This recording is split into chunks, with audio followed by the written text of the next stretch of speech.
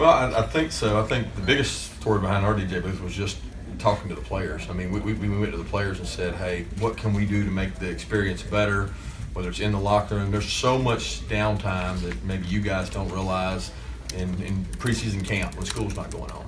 You know, and they got to be over there for 2 and 3 hours, and you might take a 30-minute break between meetings, and you know, what do you have to do to get your mind off of it? And certainly thought that there's a lot of things out there in college football right now, but for our guys, we said, what would you want? And that's what some of them talked about. It actually has been great. You know, a lot of our guys are interested in music, and when you talk about making music and doing things, it actually gets them entertained. And digitally, I couldn't tell you the first thing about that thing.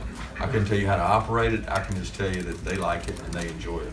Are there other things coming? The tweet said excited about some other things coming. I would say the remodeling of the locker room was a good thing for us. It was more of a facelift than it was any structural. You know, we didn't move anything structurally. It was just a little bit of change in the face of the locker room, some of the wallpapering and some of the memorabilia in there, and opened up some space, but not anything added on. But that was all done in one clean swoop, so it's done. There's nothing coming new from that. When you